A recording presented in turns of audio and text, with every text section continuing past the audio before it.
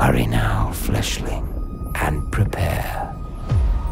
The infinite awaits.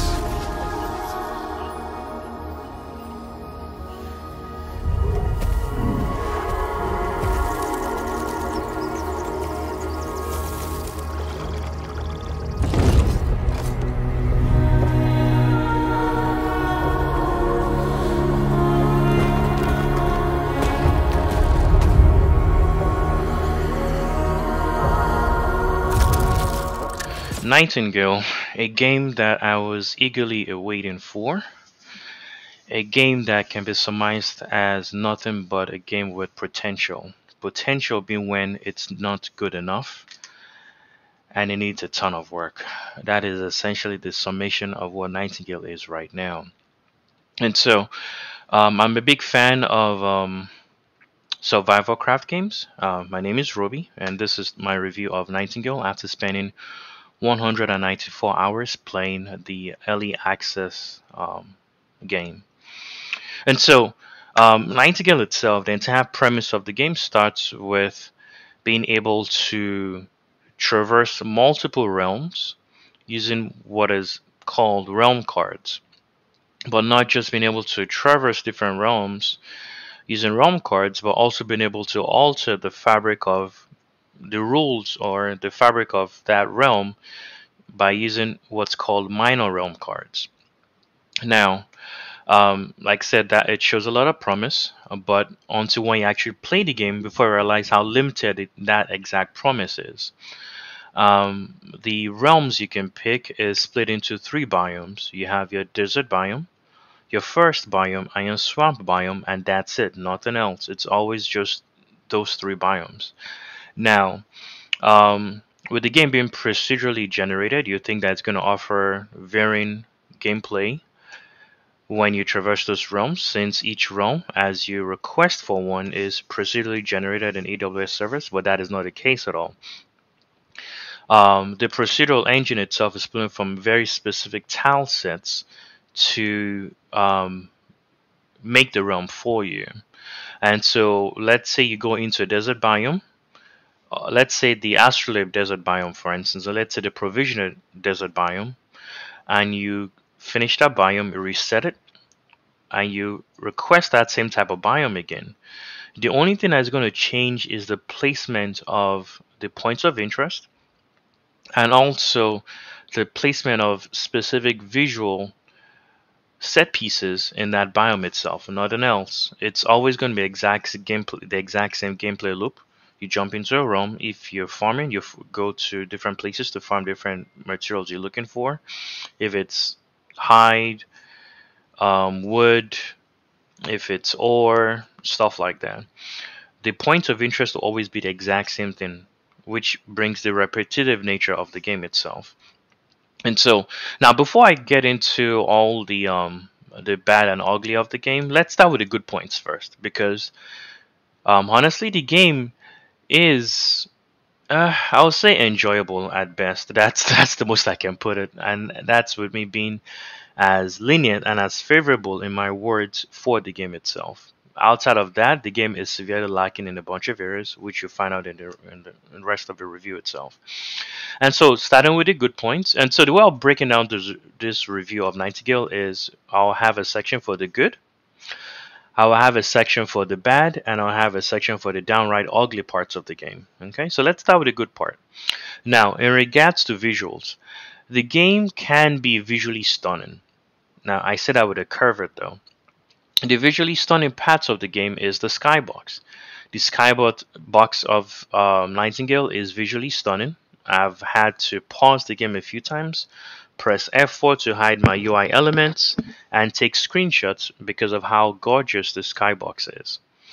But the skybox in itself is not interactive, it's just a filler for the game to make the environment look more believable, or immersion basically. Now, apart from the visuals, one of the other good parts of the game is the is the environmental set pieces. And so when you traverse different realms, you see specific set pieces, like you see specific statues, objects scattered across the realm or the procedurally generated map you're currently traversing to, um, those pieces invoke questions in regards to the lore of the game itself, or the world itself, or alludes to world building. And that's about it, really. Now, some other good aspects of the game is the ambient sound. If you, I would advise to play this game using headphones, as when you play the games with headphones, you hear a lot of ambient sound like birds tweeting in the background, stuff like that. You hear, if you're close to a stream, you hear the sound of water and stuff like that. Now, apart from the ambient sound in the game, the sound score of the game is also pretty good. What I mean by the sound score is the background music you hear as you're playing the game. Now, the vocals in the game, that's the voice recorded lines, even though severely limited to just one character, in this case, the character named Puck, a Fae, the the voice lines are actually pretty good in regards to how well the voice actor did in regards to those voice lines and the delivery of those voice lines. Now, sad to say, that's about it for what is good about this game. So, and again, like I said, I'm treating this game in my review with kid gloves and being as favorable as I can to the game. But that's literally about what's good about Nightingale. Now, let's start with the bad of the game. And the bad of the game here is where I'll talk about all some of the unfavorable stuff before we get to the ugly parts of the game. Now, the bad of the game is that because the game is in early access, it is a glitch fest. It is bug ridden. It's completely bug ridden to the point wherein that it actually hampers in the enjoyment of the game itself. There are a lot of game breaking bugs. There are a lot of progression bugs in the game. I'll give you an example. There's an ongoing bug right now wherein player respite realms are literally disappearing from the game. And so a respite realm is kind of like your home world, lack of a better way to put it, or your home realm where you go in, you build your base, all that kind of stuff, you do your craft and all that kind of stuff. Now, I have made two characters in the game throughout my 194 hours of playtime in this game, and one of my characters is, as of right now, I cannot play that character because the home realm for that character is gone poof. It's been 4 days now since my character's home realm has disappeared, and I've submitted 2 tickets so far in regards to recovering that. Until today, as of this recording, there is still no response back from the support team in regards to the status or the progress. I cannot play that character. Well, I can still play that character, but I cannot access my home realm, which, if I need to craft any gear piece, which was what I was doing the last time I played that character, I cannot do that because my entire base, crafting benches, materials I spent hours farming is all gone. That is an example of a game breaking bug. Apart from that, other bugs in the game include crafting not working, teleporting and arriving at the wrong location, um, minor ROM cards not working properly. Um, it's just one bug after the other. Trying to teleport to a realm and you just get disconnected from the game completely. Just stuff like that that hampers one's enjoyment of the game itself. Now, there are a bunch of other bugs in the game, like which I'll class as parts of the ugly sections of the game. So there's inconsistency with items. For instance, you can have two ingots that are named differently, and even though they should be the exact same ingot, it's the game treats it as two different ingots. Doesn't make any sense at all.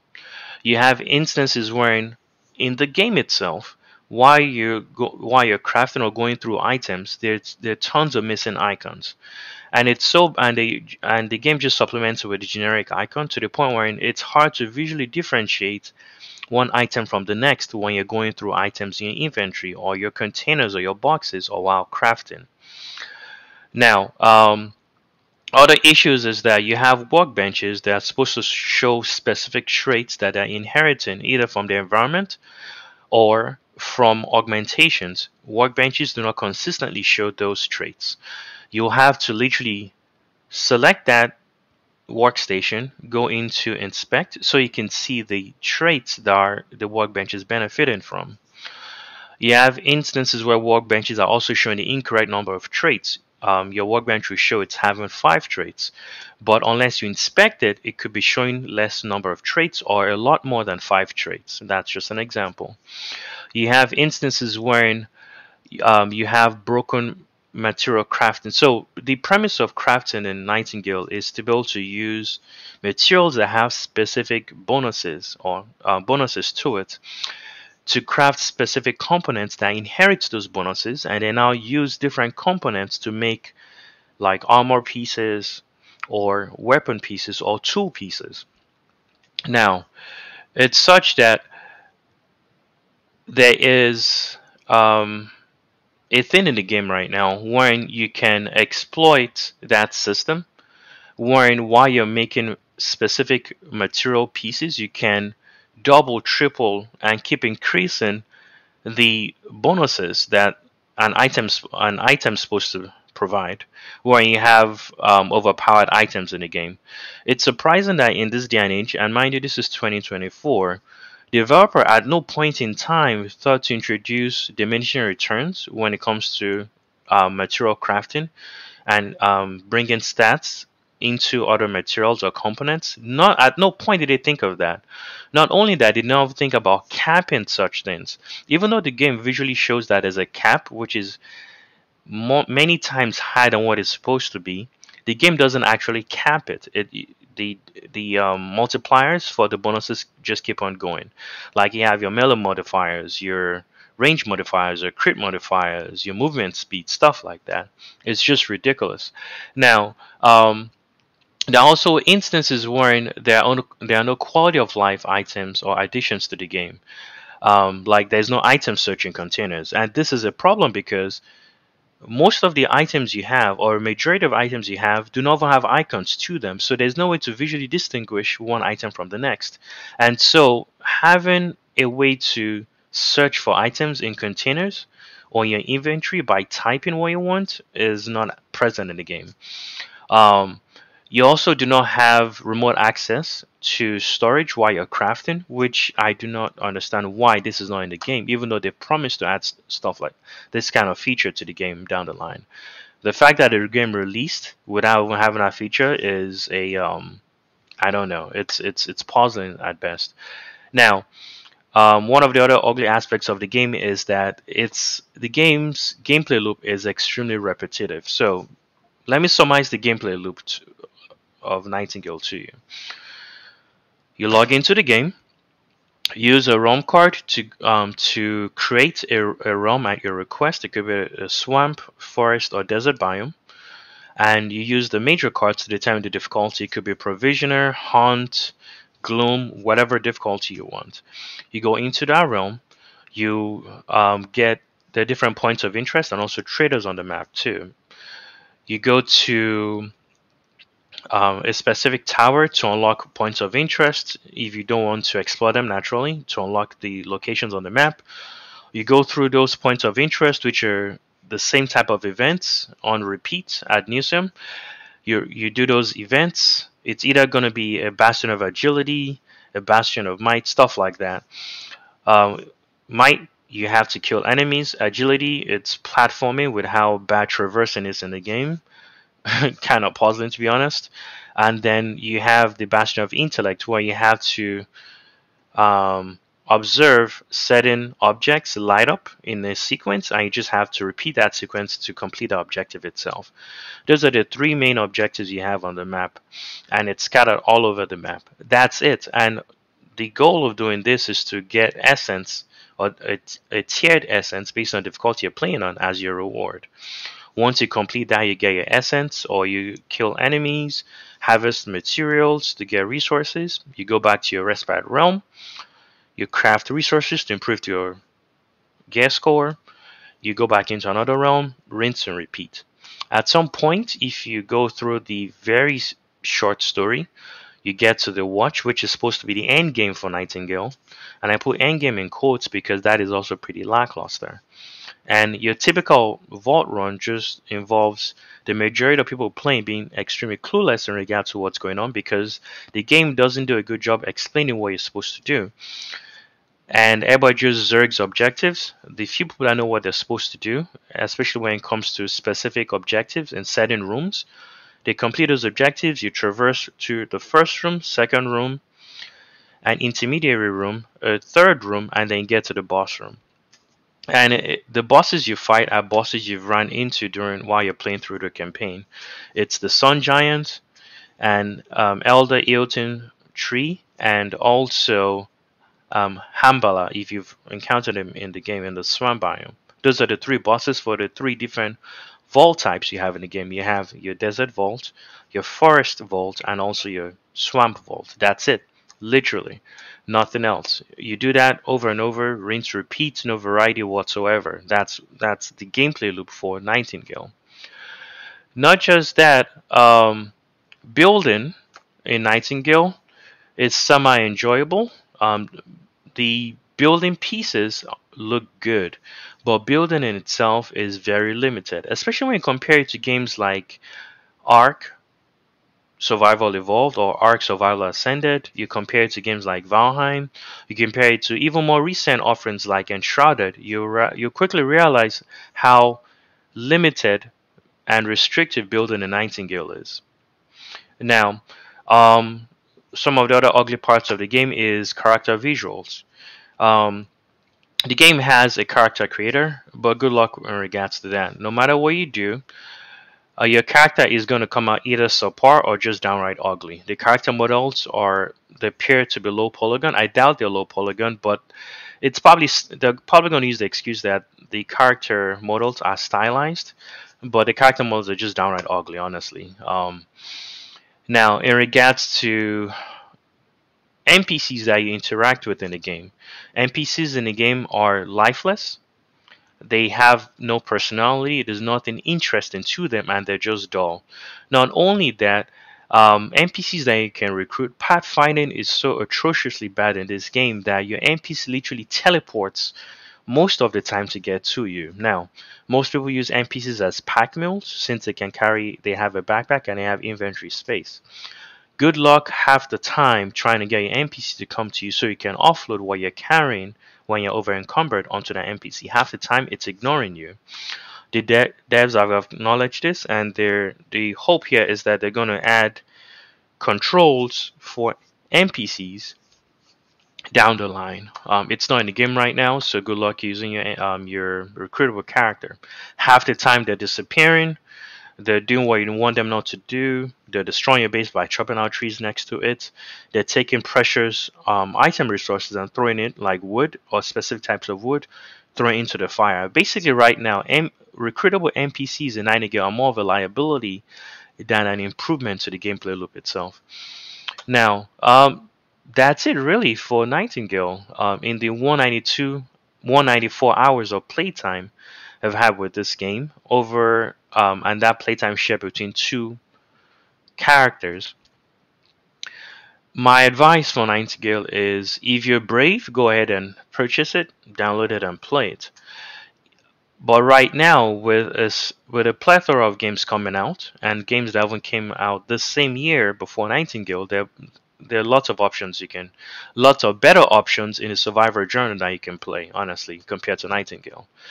My advice for anyone who's on the fence on deciding if they should pick up this game is to just wait.